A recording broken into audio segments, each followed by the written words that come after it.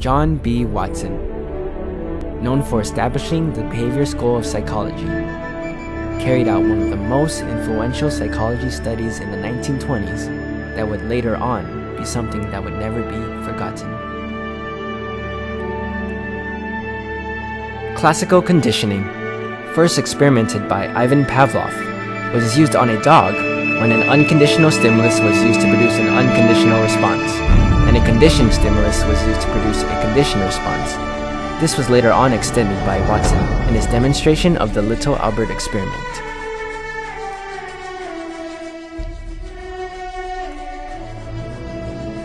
In Watson's experiment, a little baby Albert was used to be conditioned. He was born to a woman who was a nurse in the Harriet Lane Home of Invalid Children. Although raised in a hospital environment, Albert developed normally and was very stable. Ivan Pavlov was indeed able to condition a dog. Could Watson now do the same thing in humans? Now to the actual experiment itself. First off, Watson presented little Albert objects that he was not afraid of, objects that Albert initially liked. These included fire,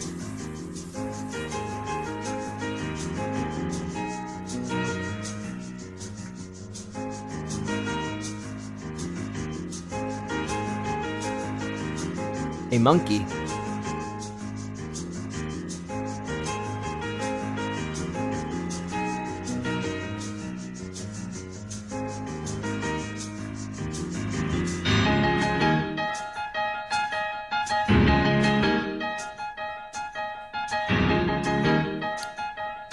a dog,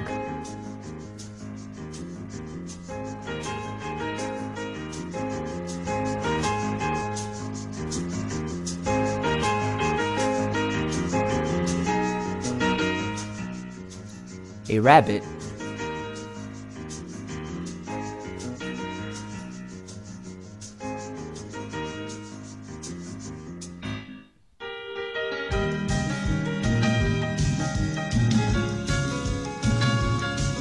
and finally, a white rat.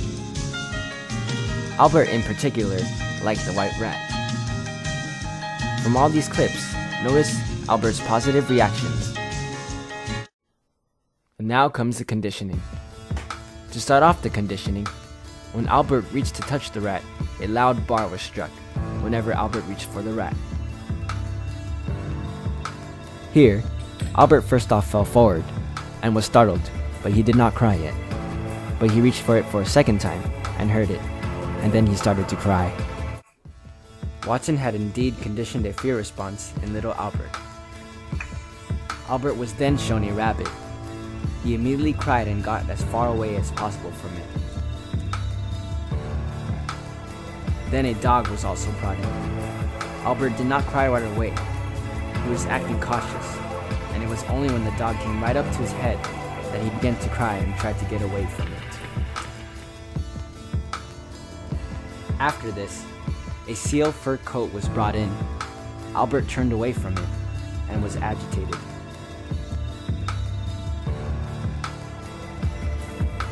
Then Watson used a Santa Claus mask, in which invoked an even more negative response by baby Albert.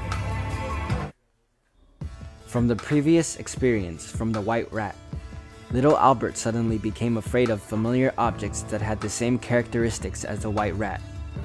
This phenomenon was known as generalization. Watson then wanted to test whether the reaction would carry over in a different setting. The previous tests were done in a small dark room, but now he was brought into a larger room. He was presented with the same objects but did not show strong symptoms of withdrawal until the objects were paired with a loud noise.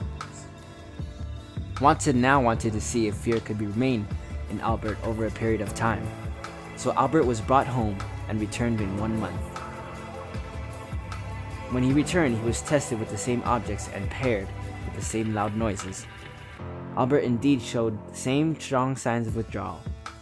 Watson once again proved that he could condition fear into baby Albert. Watson concluded that phobias were most likely conditioned responses. The little Albert study is extremely important in psychology and other disciplines. It has inspired other important researchers of the past and continues to impact the direction of the psychological investigation today. And blues. Opponent process theory tells you about vision, less complex than math and cellular division. Hering said there were 3 pairs of color receptors, including red, green, yellow, blue, black and white colors. Don't know if I could ever be without sight, cause it completes me. And in time I know that we'll both see sensation's all we need. Cause you're the eye to my sight, you're the color to my blindness, you're the black to my white, according to psychologists. Cause you're the eye for me, and I'm the eye for you, You take the both of us, and we're the perfect two. We're the perfect two. We're the perfect two. So much that eyes can do. Yes, we're the perfect two. You know that I'll never doubt you, and you know that I'll think about you, and you know I can't live without you.